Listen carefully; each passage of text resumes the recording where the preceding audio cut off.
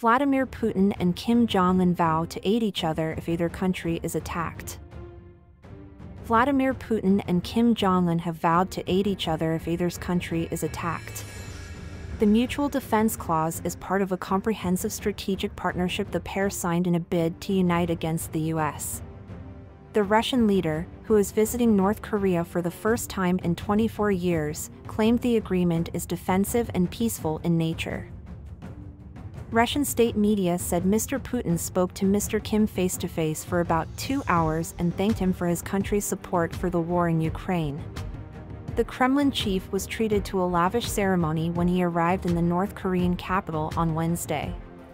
Huge crowds lined the streets in Pyongyang to greet the motorcade, chanting "Welcome Putin" and waving flowers and North Korean and Russian flags. International concern has grown over an arrangement in which North Korea provides Russia with badly needed munitions in exchange for economic aid and technology transfers that could enhance Pyongyang's nuclear weapons and missile program.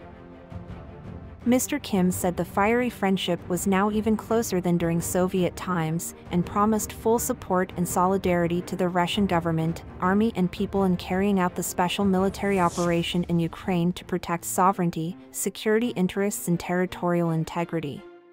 He also hailed Russia's important role and mission in preserving the strategic stability and balance in the world.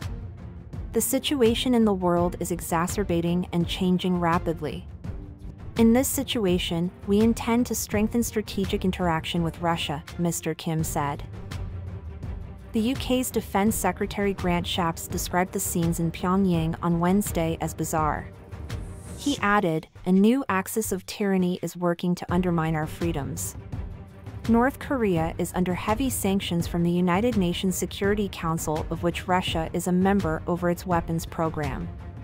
Russia faces sanctions by the US and its Western partners over its aggression in Ukraine. The two leaders also exchanged gifts, with Mr. Kim reportedly receiving a Russian-built limousine, a tea set and an admiral's dirk, dagger, and President Putin being given various works of art.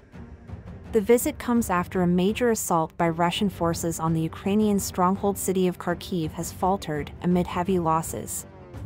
There is belief that Kyiv's defenders, racked by ammunition shortages for months, could eventually be back on the front foot as more Western weapons, including F-16 fighter jets, arrive in Ukraine.